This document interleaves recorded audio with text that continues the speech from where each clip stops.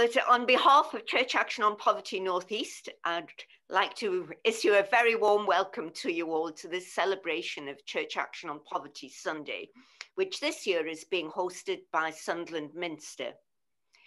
As most of you will know, Church Action on Poverty is a national ecumenical organisation committed to tackling poverty in the UK. It started way back in the 1980s, and there has been an active group in the Northeast here since that time. In recent years, conscious of the major contribution of the churches to food bank provision, Church Action on Poverty has been asking us to look at the changes needed to make food banks unnecessary in our relatively affluent society. And this means working on changes to universal credit to make it a real safety net, establishing a living wage for all, and we'll be hearing from Sunderland about how they are leading the way on this in our region. It means addressing the unfair system that means the poor pay more for food, fuel, finance, and yes, even funerals. And as we emerge from COVID, it means looking at how we can reset the debt, which has been accrued through circumstances that nobody could have foreseen and is really calling for the application of the principles of Jubilee. In all this, Church Action on Poverty listens to and takes its lead from the experts. That's the people who know what it's like to have to choose between eating and heating, to juggle 2 or 3 jobs as well as family just to survive, to feel not counted and not valued. And today, we will be hearing contributions from some of those experts, and we will be valuing them. As we awake to the changes that are needed to make our society work for all, Church Action on Poverty asks us to consider how our churches need to change so that they become places of welcome for all, and places where all can flourish. Church Action on Poverty Sunday presents us with an opportunity to make this question a priority. Well, welcome everyone. My name's Stuart Bain. I sport the wonderful title of Provost of Ludminster. In other times, we would have looked forward to welcoming you into our wonderful building. But I'm afraid this evening I wasn't going to sit in the cold and talk to you from there. So as ever, we're learning to do things from other places. So welcome to our dining room. The order of service you've seen on the screen, and I think it'll be fairly straightforward as we go through it. What you need to say or join in with will be in front of you. If I could ask you, if you're not already muted, if you would mute, just in case. I don't know. If someone, I'd say stay on mute if you could, because we all know during these Zoom sessions, occasionally things happen. People arrive, dogs arrive, doorbells go, and all this kind of thing. But when we will unmute at a particular point in the piece, but that's later on.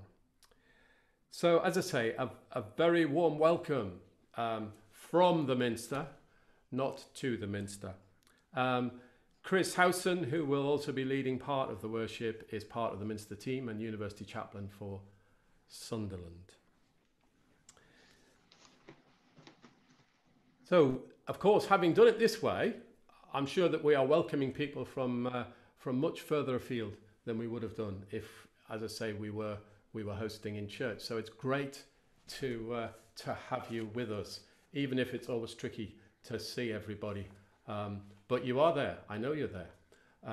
So that's wonderful. I'm going to pass over now. We're going to begin with some opening prayers. As we gather together, we pray. Come, God, come walk with your people. For you alone are our strength and glory. We have put our trust in you. Come, God, come walk behind us, beside us, before us, for you alone are our shelter and direction. And we have put our trust in you. Come, God, come seek us and find us and put us right. For you alone are the light in our darkness. And we have put our trust in you. Come, God, we know you are near.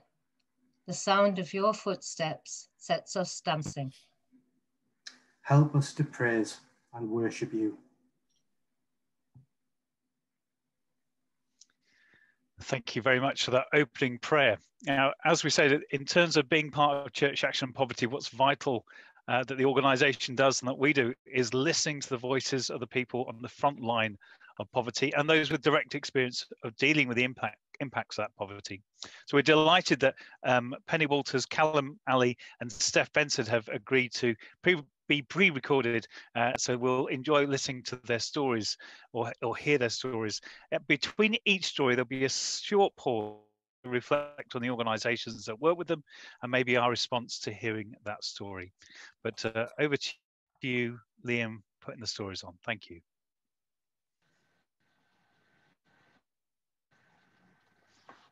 Hi, my name's Penny Walters.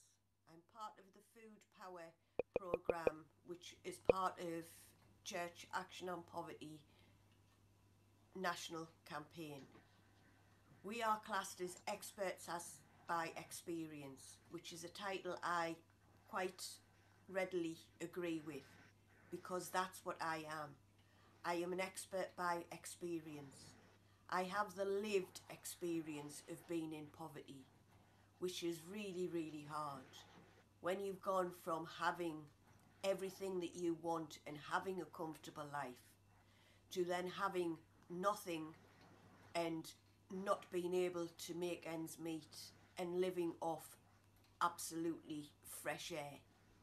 Having to put margarine in a dish of pasta to make one simple meal that is the only meal you're going to get that day. It's really, really hard. Some people don't realise that this is how people live. Even more so now, people have to scrimp and scrape just to get the basics through. It's part of this pandemic. It's also part of what the government have done. It's easy just to brush it under the carpet and think, doesn't concern us. But these could be your neighbours, these could be your friends. These are people that you wouldn't necessarily think are in poverty or in food poverty or are having to do without. These are people that you see every day, but you don't realise it. You don't ask the right questions. They are very proud people. We are all very proud people. We need support.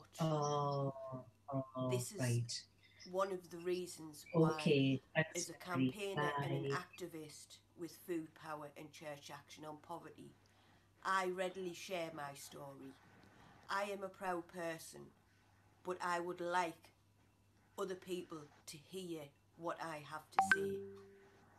I don't mind admitting to say that I would readily have one meal a day and that would be it, just because we didn't have enough. But I'd like to share the fact that that's how we got by. This makes it even more powerful, the fact that that's how we lived. We have done campaigns in the House of Lords. We have done campaigns in America. We see how other people live.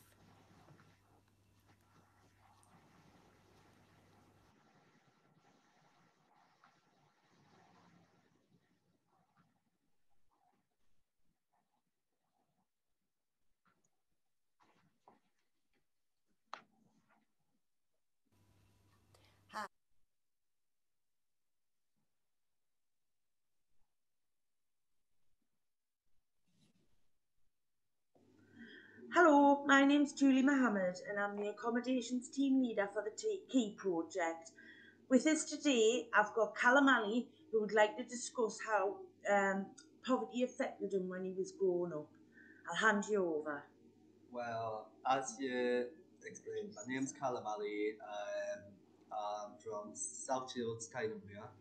I was raised by my dad, who was a single dad, and a lot of the time we were forced through like the hard times and the hardships of like poverty. So what would you say the impact poverty had on you growing up, Callum? Well, a lot of the time it was like my dad wasn't very well, as you know, and like basically like it was like we had to knock on the doors like of my dad's friends and stuff from being a like very young age, and basically go between door to door like asking for money or something like that just so we could get like food, like gas, electric or whatever it was we could scrape by.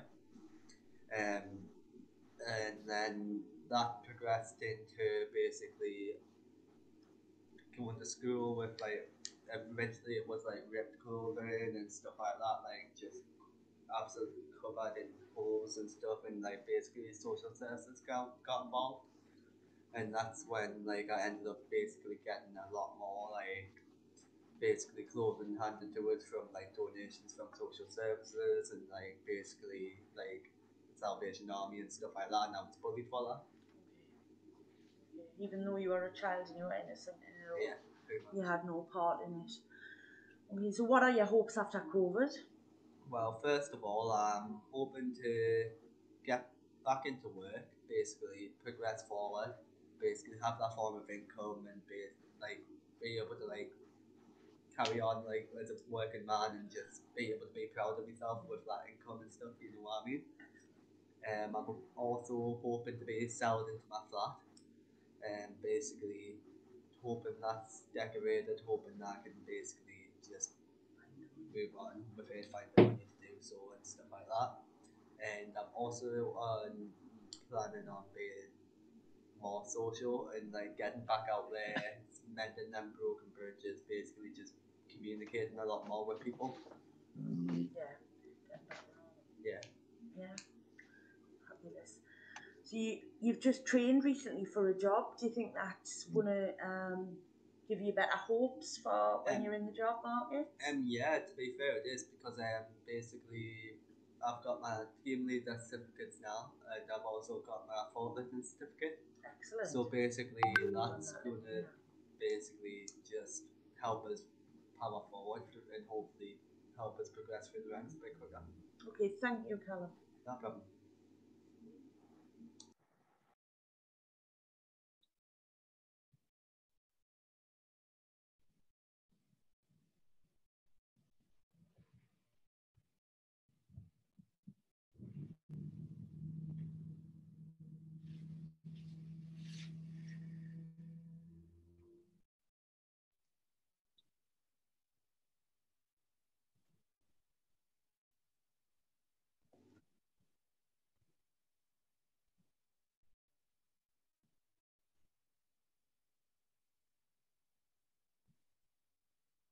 The importance of dignity is that it gives you back your self-worth. So often people in poverty don't have control over a lot of events around them. So I'm on sickness benefits and I get reassessed every 2 years, and I don't have control over whether I'm going to have enough money to live off for the next 2 years or not.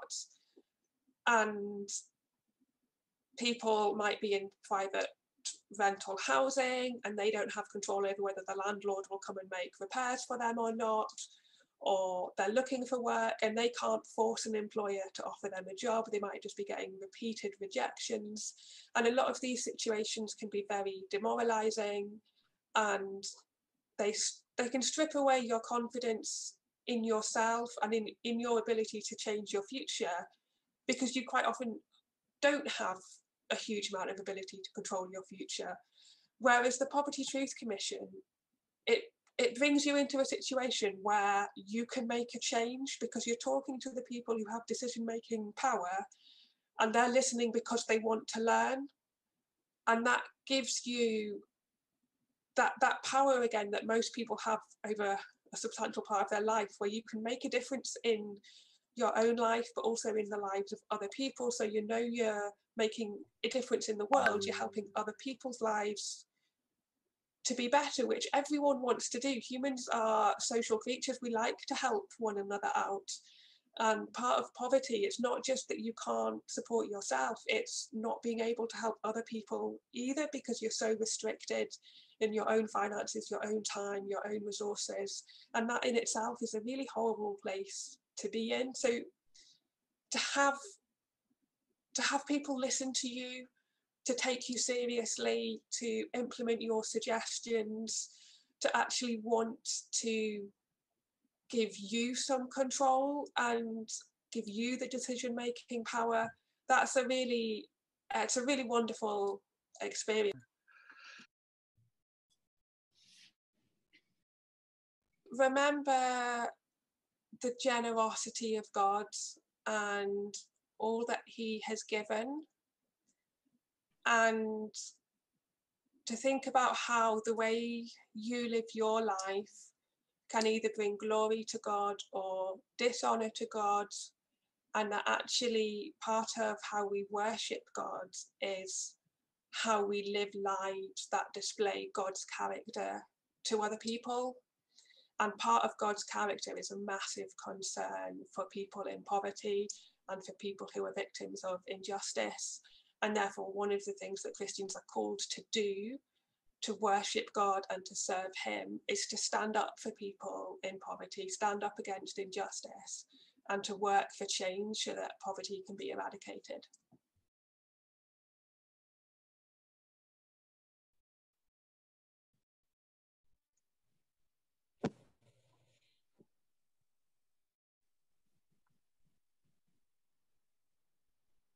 A huge thank you to Penny and Callum and Steph and all those who were involved in filming that.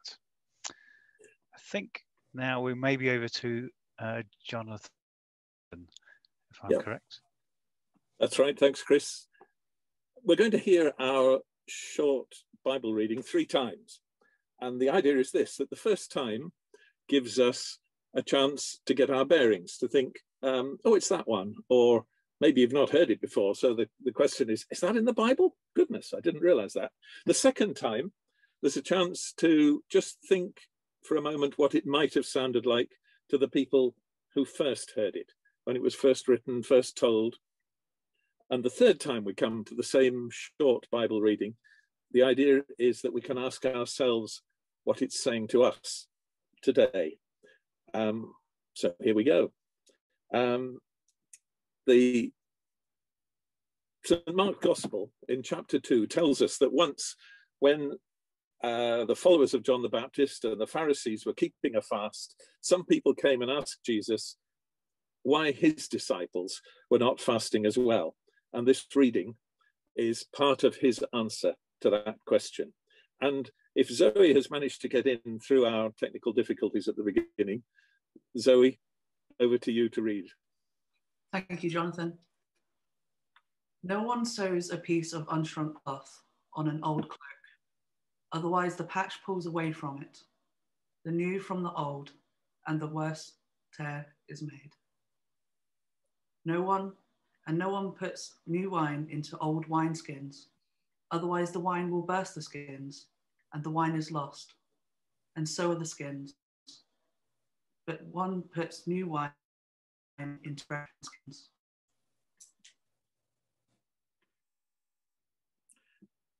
So here we hear Jesus using 2 images from the everyday experience of people in his society.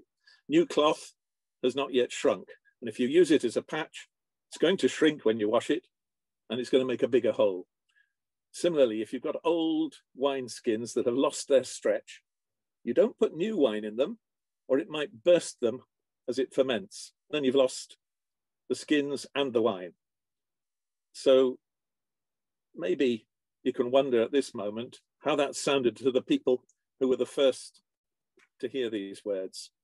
And we're going to hear the reading again, this time from Saeed. If you're there, Saeed.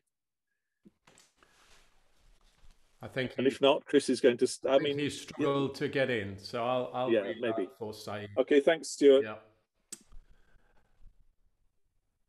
No one sews a piece of unshrunk cloth on an old cloak.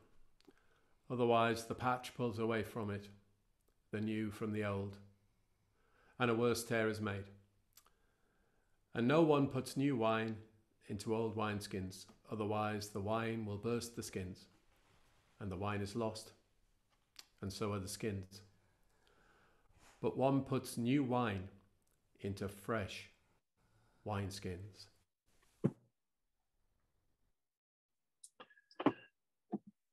In a few minutes, we're going to have a chance to talk about what these words from Jesus might stimulate in our minds now. But first, let's hear two of our political representatives talking about some of the realities of today. The second of the two is going to be the MP for South Shields, Emma Llewellyn-Buck, interviewed by Joe Benham-Brown. But before Emma, we're going to hear from Councillor Graham Miller, who's leader of Sunderland City Council, and Graham Miller's being interviewed by Val Barron.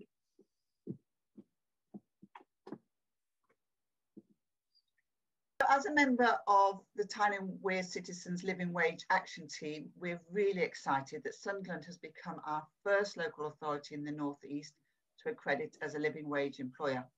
So I just wanted to ask you, why is accreditation so important to you as a leader of the council? Personally, as a socialist, as a democratic socialist that believes that society needs to ensure that everybody gets what they require to have a fair and healthy life.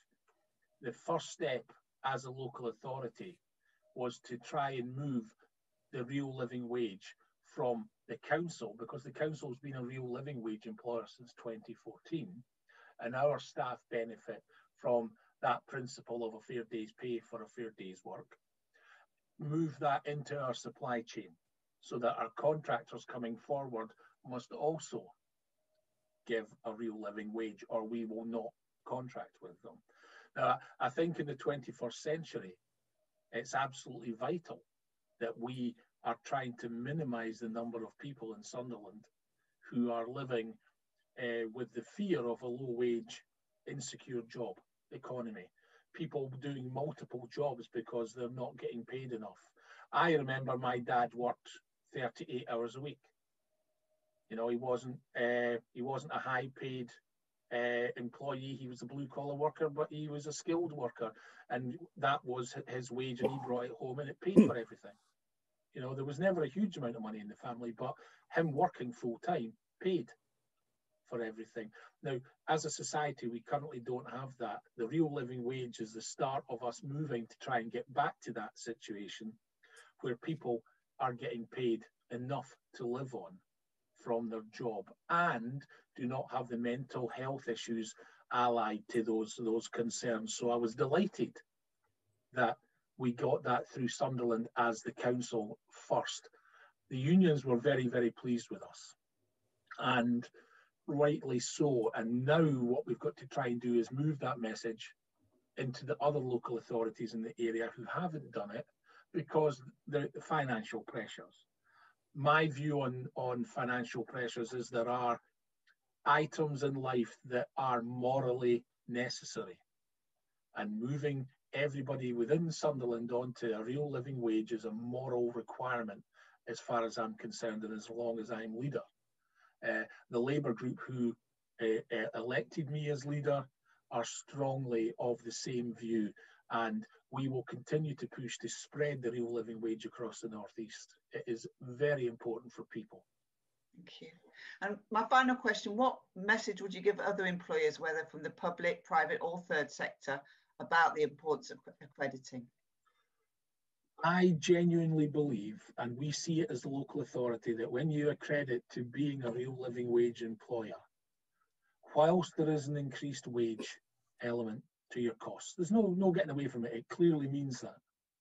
What you get from that, however, and the evidence is there and has been there for decades, is a more motivated, more reliable workforce.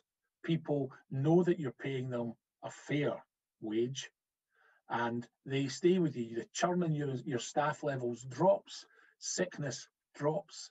People are more committed to the business because the business is committing to them by paying them a real wage. And I genuinely would ask employers to consider the benefits of having a loyal, happy workforce with a restricted turnover in key members of staff, because you've taken the decision to pay them slightly more, which means, and this is tongue in cheek, that as the owner of the business or the chief exec of the business, you only have to buy yourself a Porsche every other year rather than every year. Surely you don't need that many new cars.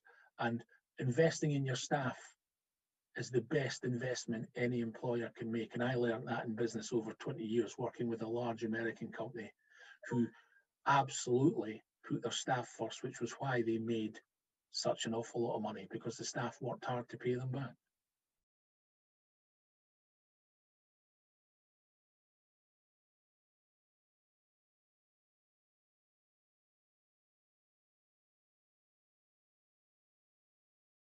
As a member,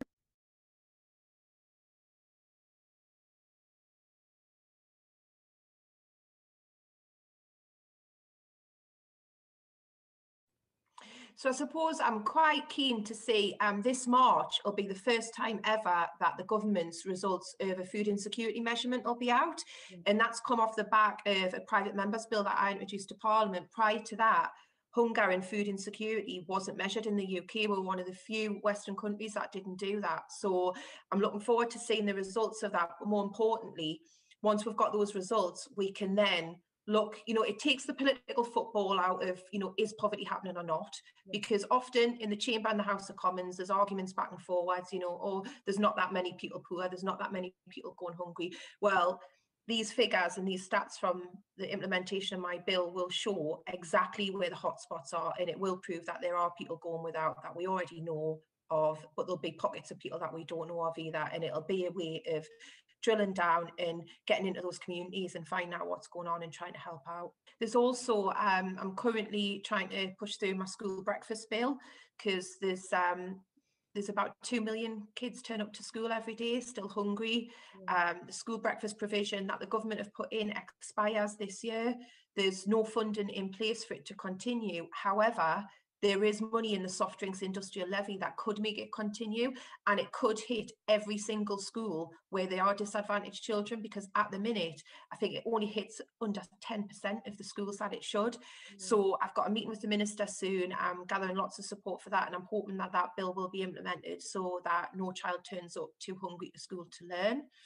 And there's also, we're coming up to the summer again, where there's holiday activity and food groups happening right across the country. That came off the back of another bill that I helped sponsor, which ensured that the government give money. But again, none of this is tackling the root causes of poverty or the root causes of hunger. It's all stick and plaster stuff. And really, until the government start implementing policies and making sure people have enough to live on, then we're always going to be just putting a stick and plaster over a problem that's going to get worse and worse, especially in the middle of a pandemic.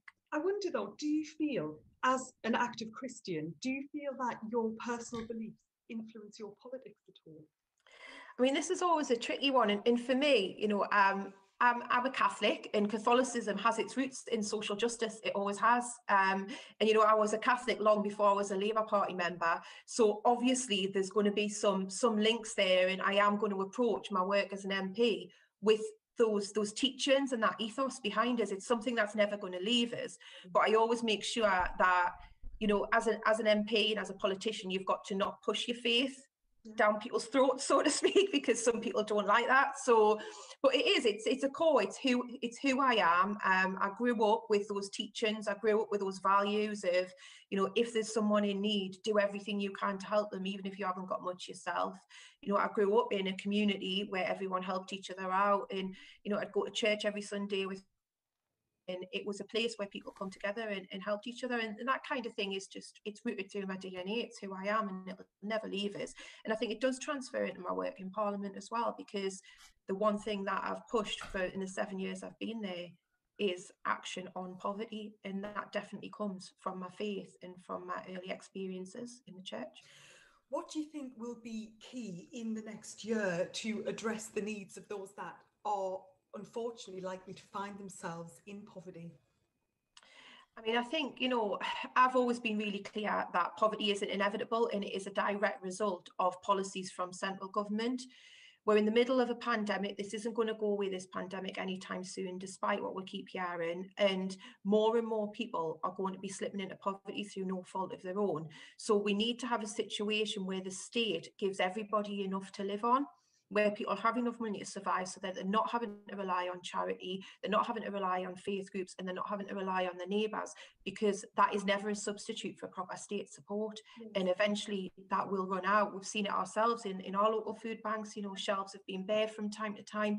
So there needs to be a situation where literally, you know, we are still a rich country despite everything that's happening, despite our economy tanking at the minute. We are still one of the wealthiest countries in the world. There is enough there. It's about having the political will to make sure that those who are going without don't go without.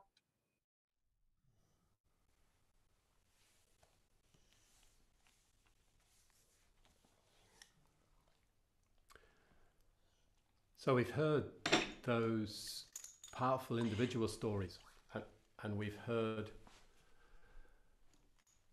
commentary, in a sense, on situations that we face in the nation from local northeastern political leaders.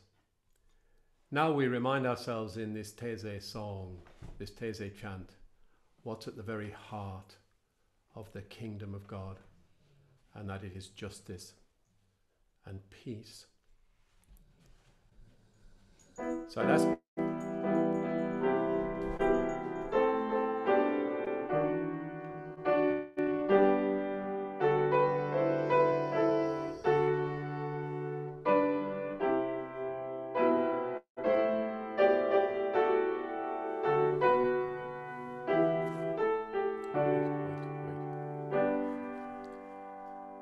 I'd invite you to join with us in the chant, but it would help if you mute.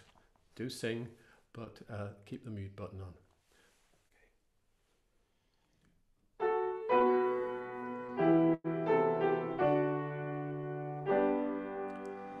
The kingdom of God is justice and peace and joy in the Holy Spirit.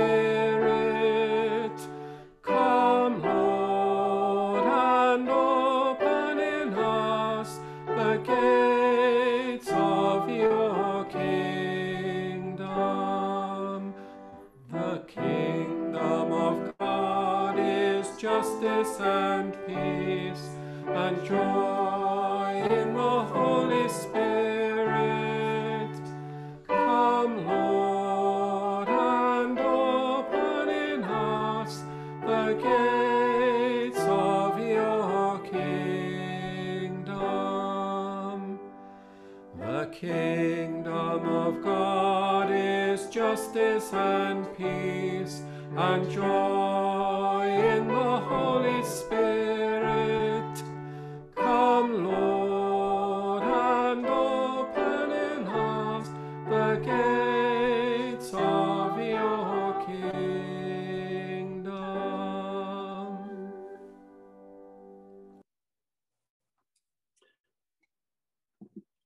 There's going to be a chance in a moment to go into small groups to discuss a couple of questions.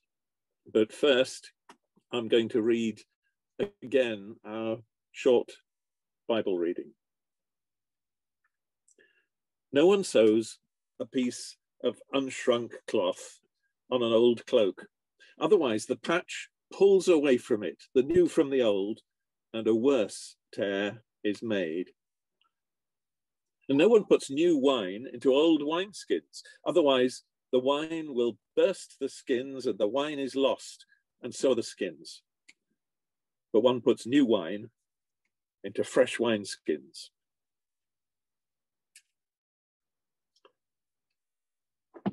I think the Zoom system is going to put you into a small group with other people. We don't need you at the end of this time of sharing your ideas. We don't need you to report back afterwards. These are for you to carry away, the ideas that you have. I'm not quite sure how we're handling the timing because we started a bit late, but you're going to have 15 minutes or more in the group. So what I suggest is that you introduce yourself. And over the last year, under the restrictions and the implications of COVID-19, you will have seen cracks in our society that we haven't really taken notice of before. So the two questions are, what have the last few months brought to our attention that previously we hadn't noticed? And then a question about new wine and new wineskins. We may have new ideas, but what are the structures we're going to put them into? How will we do things differently in the future? So what have you noticed over the last year that you hadn't noticed before about our society? And how are we going to do things differently in the future?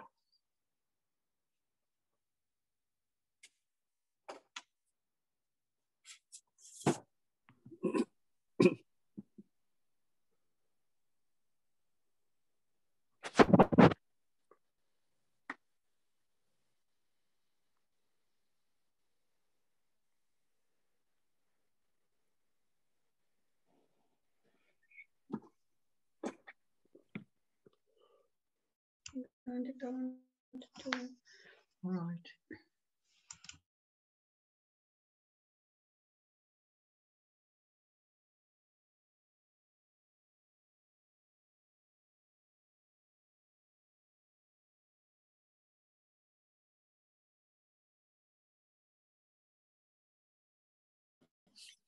Sorry, Liam, I accidentally left. Sorry, Liam. I clicked the wrong button. I'll see if I can get you into a room. Just one moment.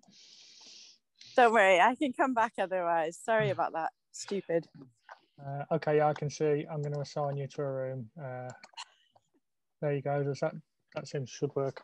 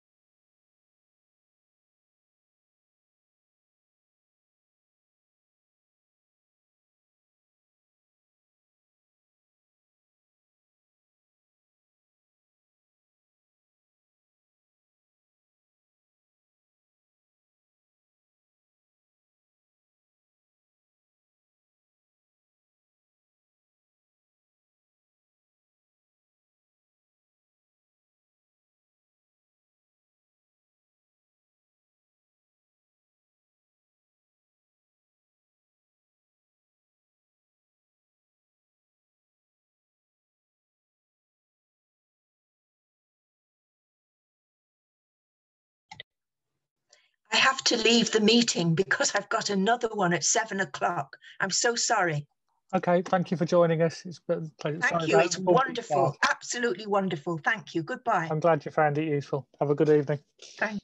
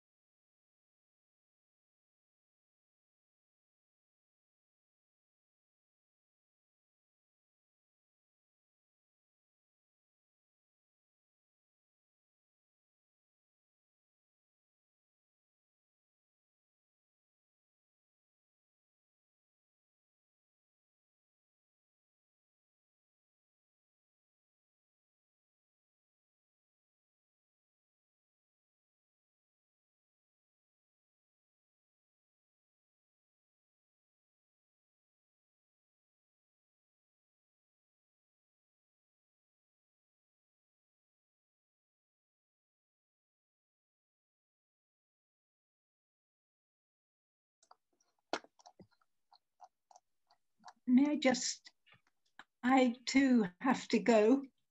Okay. It's been a great experience. Okay.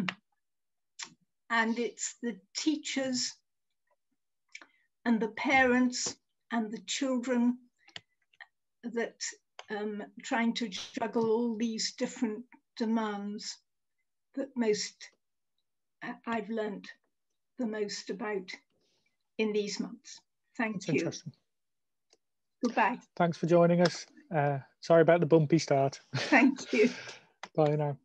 Thanks. Bye.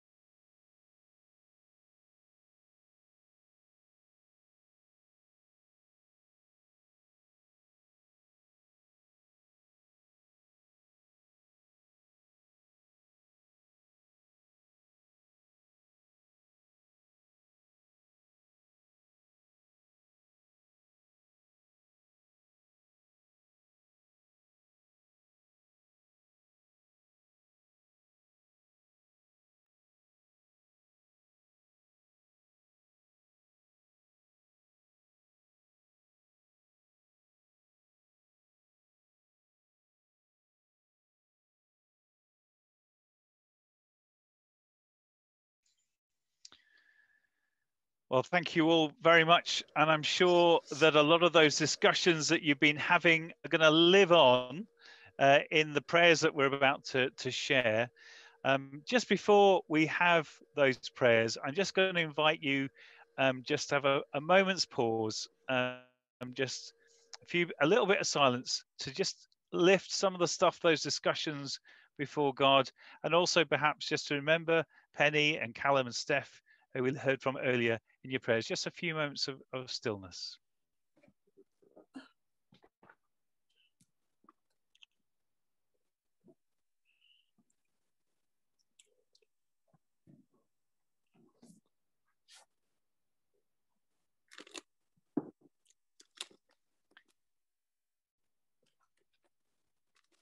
And I'm just going to invite the person who's going to be your all, who's going to respond in the bold bits, to be the only other person that is unmuted.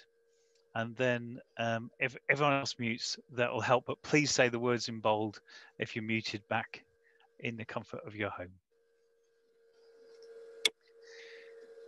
Heavenly Creator, we look back on the last year with horror and with wonder.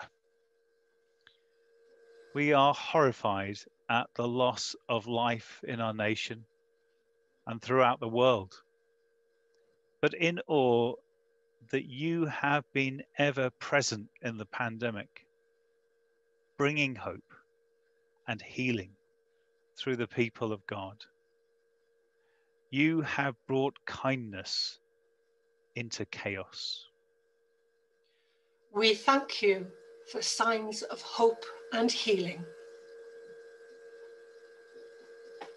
God, we are sorry for the times when we have been slow to respond to the needs of our neighbours, especially to those who have been more vulnerable.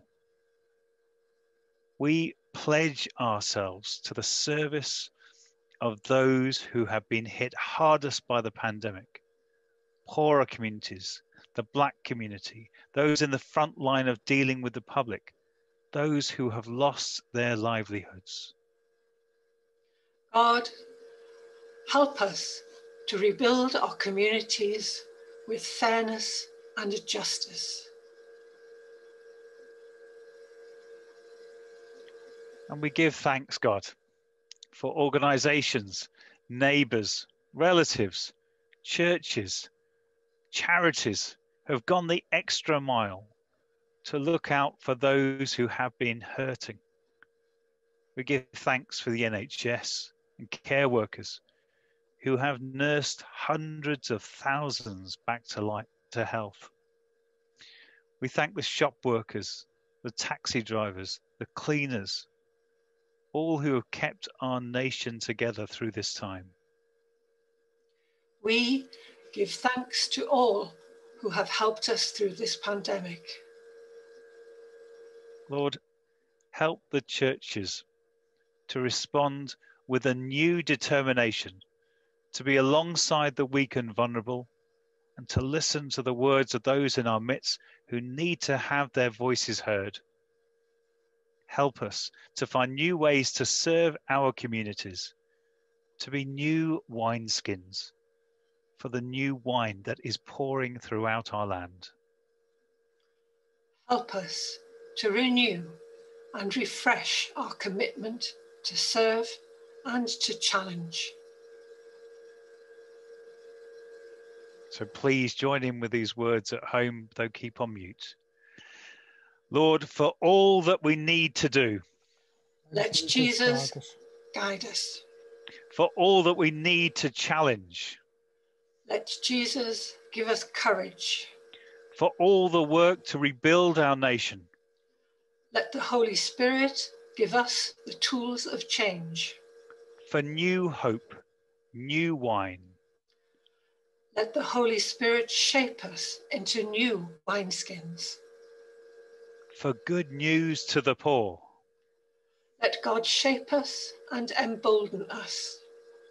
For creating the reign of God's justice and mercy, let God renew our hearts and minds. Amen.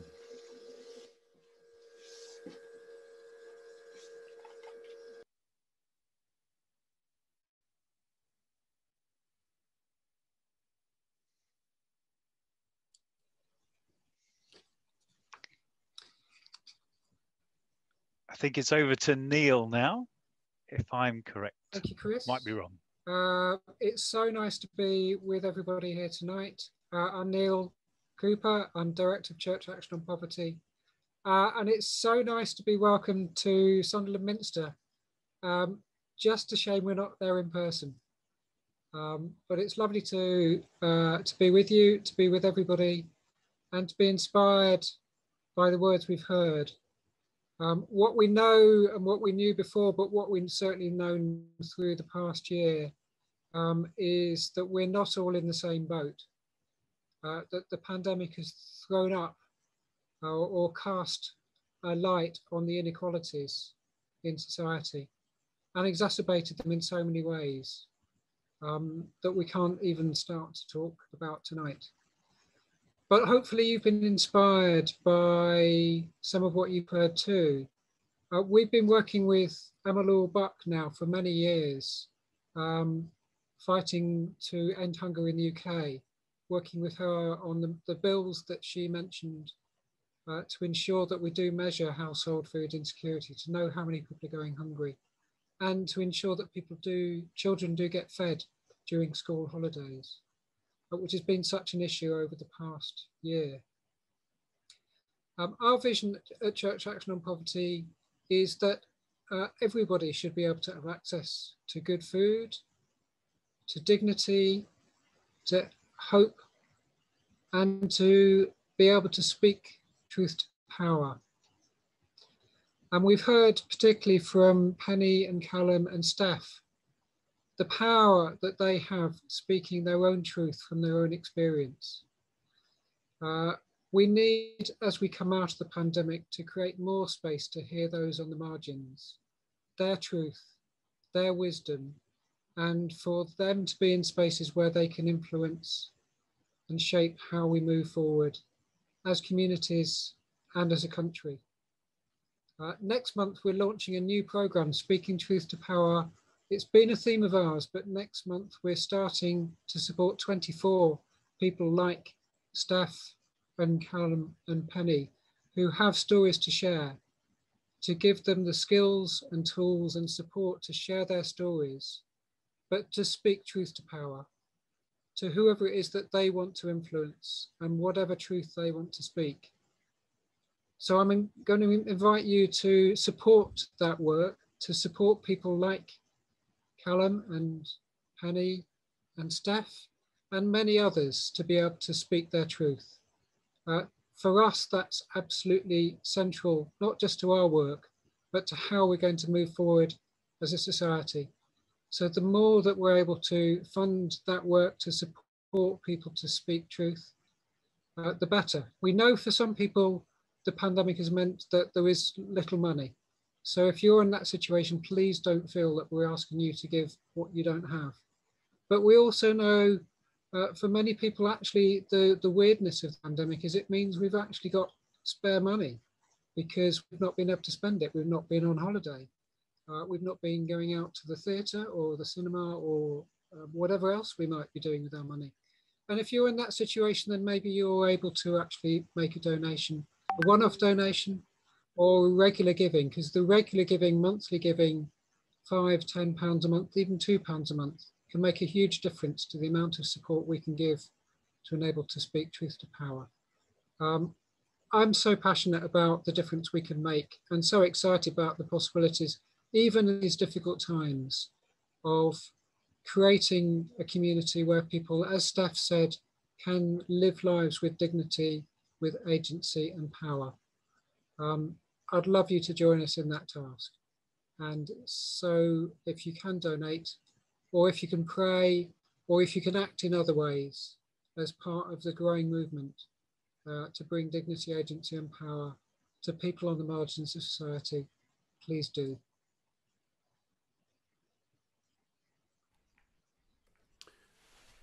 Thank you. Now, I wonder, Liam, if you could take the screen share off, just so that we could have gallery view, or is that's good. See lots of people I've not seen before. We've got 5 screens, believe it or not, so that's fantastic.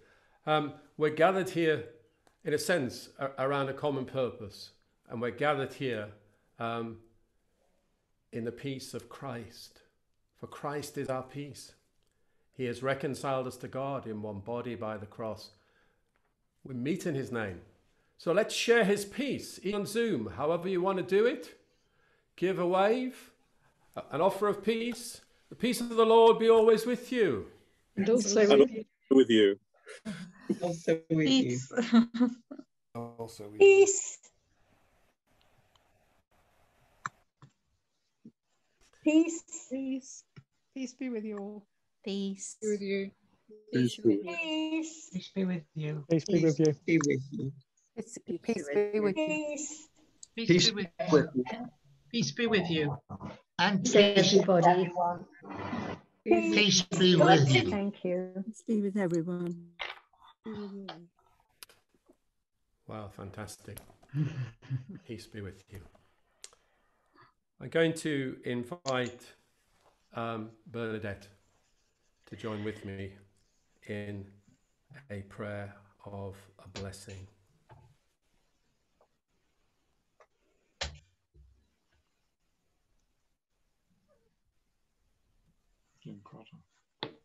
God bless our place with silence, solitude, and space that we may pray.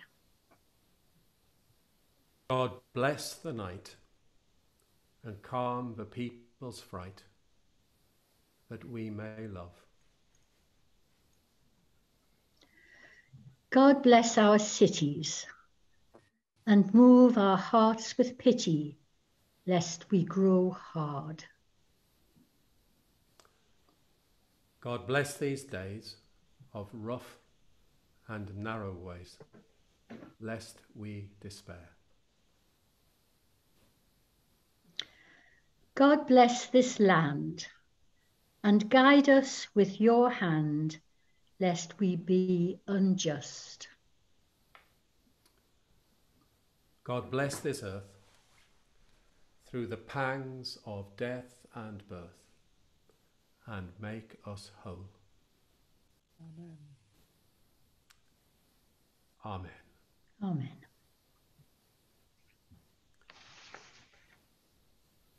Well, thank you everyone for being with us this evening. Thank you for joining us, wherever you joined us from. And it's to host you from the Minster, or at least from the Minster dining room that is ours. So I pray that you may have a good evening, what's left of it. Go well, stay safe, and as we come through this, let's work to build our nation into that just place that God seeks it to be. So bless you all. I'm going to hand over to Chris Howson. There will be an opportunity just for a little bit of chat, but I'll pass across to Chris now. So thank you and bless you all. Oh, thank you. Thank you, Stuart. Thank you, Liam. Thank you, Neil. All those in headquarters who worked hard. Thank you to Bernadette and that great team who I know have done so much. Thank you to all our readers and our participants. So thank you all very much. What we said at the end is that we'd have a little bit of chaos, and that there might be some people you haven't seen for a while. We don't mind if you send them messages or yeah. But you're free to go now, though, if you want to go. But do come to Sunderland when it's safe to come to Sunderland. We'd love to have you up here. Behind us, the Victor Harrow Liberation Theology Library. We love students of Liberation Theology coming and spending time with us. It's a great city to look at those issues. But message each other. We won't close it down. And if you want to say hello to someone you haven't seen, I saw Mary Horan over here. She's so lovely. I haven't seen her since Bradford days. So very good. And Peter, who's in Liverpool. Bless you. Come back to Sunderland anytime you want. You're very welcome. And right, let's see what happens with the chaos, Stuart. Thanks to the Minster. And Hart, it's good to see you from Jim and Jill. Thank you. So we lost you, Liam. Go and say it again. Thank you to the Minster in Sunderland, and thanks to Church Action on Poverty North East for arranging this and letting us piggyback onto it as the national movement once we realised that people weren't going to meet in their churches. So it's been really good to be part of this with you. Thank you. It's a pleasure. Yeah. Big thanks to you, Liam, for managing all the technology and just about putting out all the videos and the Yeah, well, I'm so pleased you were able to do it. Having to find a bigger room. Yeah, well done for that. Well done, Pat Devlin there. She's been working really hard at this in the background. And just to say, the resources that Church Action and Poverty are coming out with at the moment are spot on. Fantastic prayers, fantastic sermons. Do check out their website for all those resources. And yeah, have we got any more resources coming up, Liam? You're muted, Liam. We'll be publishing a new anthology next year to mark our 40th anniversary, and we've got more Bible studies. We've just published a set of Bible studies on the Acts of the Apostles that you can download now, and there'll be a new set later in the year on the Gospel of Luke. I think it's the Gospel of Luke. We're working on those now. So yeah, keep looking for them. That's great. And we've got some brilliant People haven't yet seen a copy. We've got an anthology of poetry that came out last autumn, same boat. Lots of people experiencing different aspects of poverty through the pandemic. So a lot of the poetry is from people who are experts by experience. Great and you stuff. got some people reciting some of that poetry, I think, on your website. Is that right? I heard some brilliant recitations of that. I've just posted the link in the chat if anyone's interested in that. Brilliant. I We're serving tea and recommend coffee. the Bible studies because I think that they're really, really interesting. They get such a different perspective on some of those Bible stories. Fantastic. Well, anyone's welcome to write. We've got something called the Church Action on Poverty Worship Collective, which I'm really glad to be part of. And we're always looking for people who want to write new prayers and new reflections on Bible stories. And just to reiterate, teas and coffees are available downstairs in my kitchen and Stuart's kitchen. Next year. But you've got to like dogs because they've just gone out. They were very well behaved through the worship. Better than Val Barron's cat.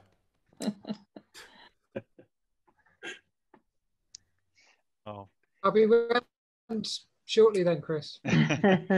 Who's zoomed in from the furthest? Have we got anyone from anyone outside of England? Anyone from Scotland, Ireland? There was Wales? Pam from Mull was in my small group. I don't know whether she's still with us. Pam, are you there? I had a group with Pam from Mull and Judith from Cornwall. Oh my word. And Barry from Huddersfield. So we were spread wide. Oh, I never asked where ours were from. Well, I'm from Oxfordshire. Hey, that's good. And we had a stranger from London in our group. My eldest daughter used to work for Church Action on Poverty in Manchester a few years ago. She was the fundraiser for a year or so. Excellent. We've got Cardiff and Edinburgh in the chat. So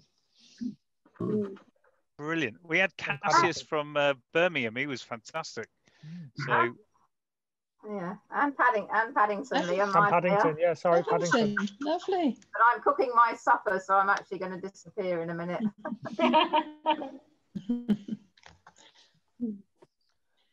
Right. Well, I think we've allowed people to catch up. So you're all free to go home. I know you're all waiting to write that book that you've been meaning to write, and or maybe do those dance classes. I've taught myself ballet during the lockdown. It's amazing to watch. Come on, Chris. We've got to see that now. I've done a bit of ballet myself.